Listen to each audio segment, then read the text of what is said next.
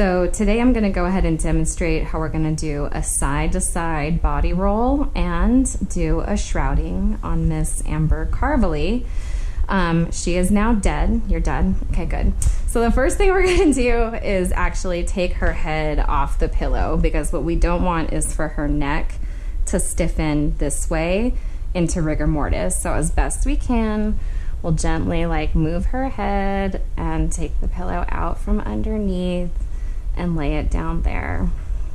If her jaw were open, I would take which mentees, you already know this, a rectangular size hand towel. I would roll it up side to side and I would tie it around her neck, which would secure her jaw. If her eyes would open, I would simply just use my hands to move her eyeballs down, and eventually the stickiness of the eyeball and the lid, they'll stick together. You put weights on them to help? Yes, you can also put weights on them, which helps, and then you can, both with the eyes and jaws, just set it and leave it while you're doing the washing and everything else. Okay, so now we're gonna get this shroud or sheet, whatever you're using, underneath Amber. So she's dead weight. So I'm gonna push this side of the sheet as much as I can underneath her. Okay. And you could even do it a little more, but for demonstration purposes, I'll do there. Okay, and then what I'm gonna do is grab Amber where the meat of her body is, which means her hips. So right here, and then behind her shoulders, okay? So first I'm gonna get behind here as much as I can and roll her this way and use her shoulder this way.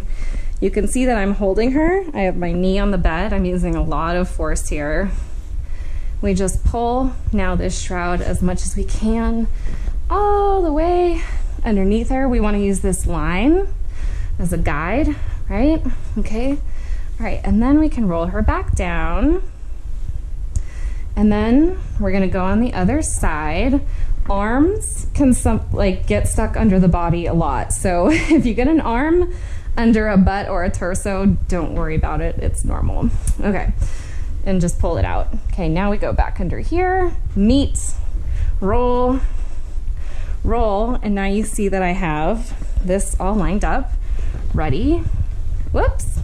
There goes her head. I'll fix it later. Ready to come out. All right, roll down here.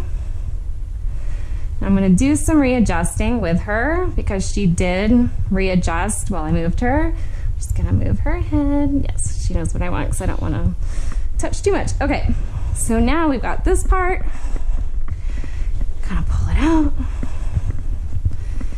We can lift up her feet, okay? Oh, look, we got her nice in line with under here. Now this shroud is made for burial, so it has this compartment, this pocket right here where you could cut and put a board if you needed something stiff to actually bury this body. If you're just using a sheet, you don't really need it. Okay. Now I'm treating you like a real body, adjusting your clothes. Okay, so now it's on her, and we're gonna go ahead and begin the shrouding.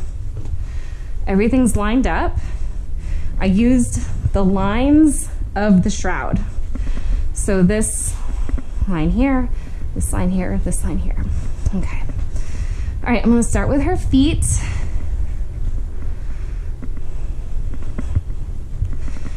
What I wanna do is kind of come in at a triangular angle here. Come in on the side. Now you can manipulate the material however you need to. Every body's different. So if you need to tuck, whatever you need to do to make it work, wrap it around, because Amber's tiny. So we can wrap it around again, whatever, okay? Now for today's purposes, we're not gonna shroud her head. We're gonna leave it open, but I want you to see this extra fabric that can be used and manipulated. Let's say Amber died in the middle of the night with a horrific look on her face, and now she's frozen in rigor. So we couldn't get her face to change, but luckily she was on her back, so she was somehow flat. But if her face looks gnarly, we can just cover it. So you can use the facial covering however you want. Okay, now to tie up the body. You can hear me, I'm out of breath because this actually does take a lot of manipulation, and it's COVID and we haven't been like working out.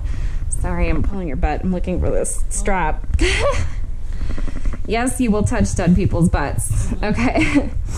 So, like I said before, all the weight in this body is going to be in the middle, where this strap and where's that other strap? Here.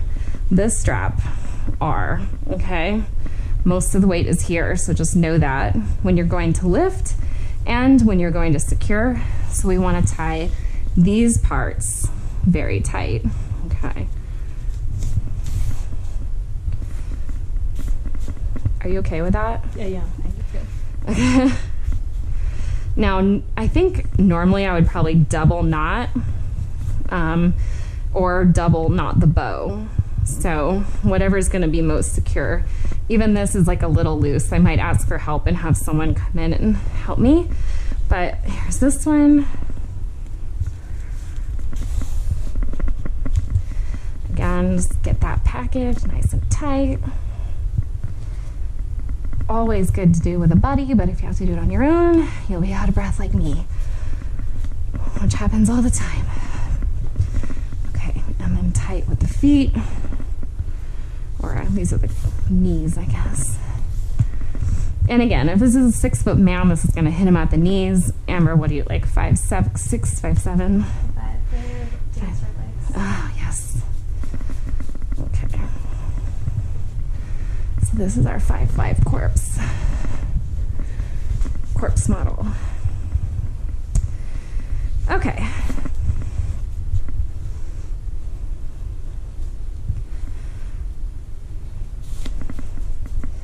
So pretty with all the bows. You can put flowers, whatever you want, decorate the body with natural smelling things like rosemary, roses. Let's see how this works. These not as heavy, again, as the middle two.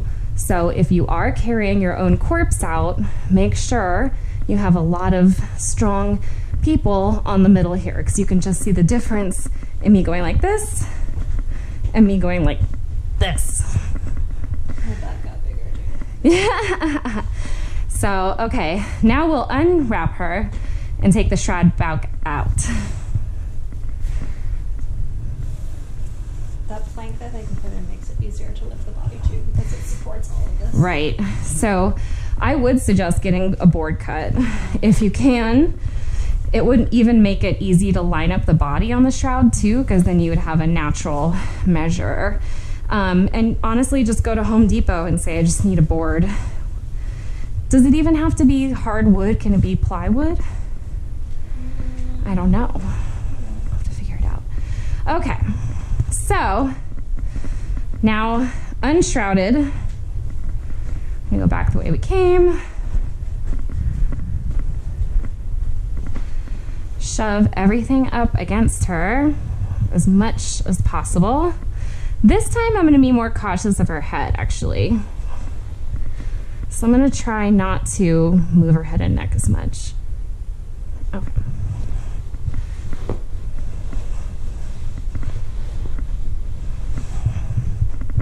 And as we know, feet are the lightest, so if we even wanted to, we can just whoop. Okay, and again, grabbing from the meat.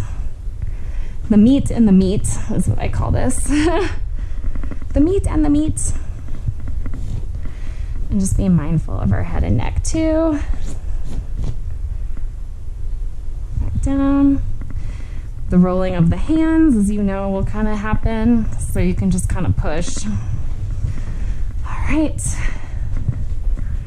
We've almost done it. This will be my workout today.